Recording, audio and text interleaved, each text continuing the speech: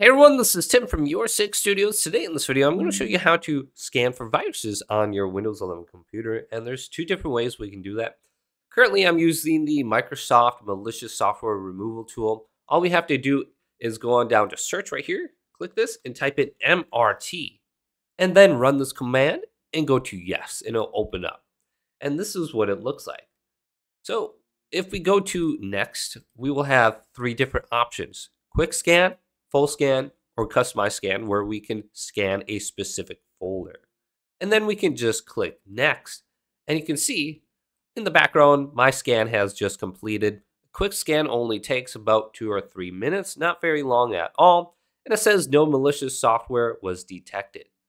So we can go down to finish right now. Now go down to search and type in Windows space security, and then open this up. And we can go to virus and threat protection on the left, so we'll be under home.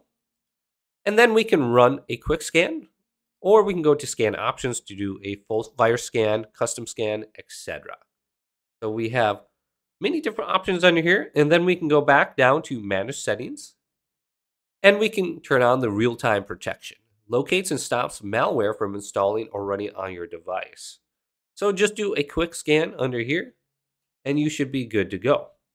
Hopefully this video did indeed help you out. If it did, leave it a big thumbs up, and subscribe my channel down below for more tech videos coming up next on Your Six Studios.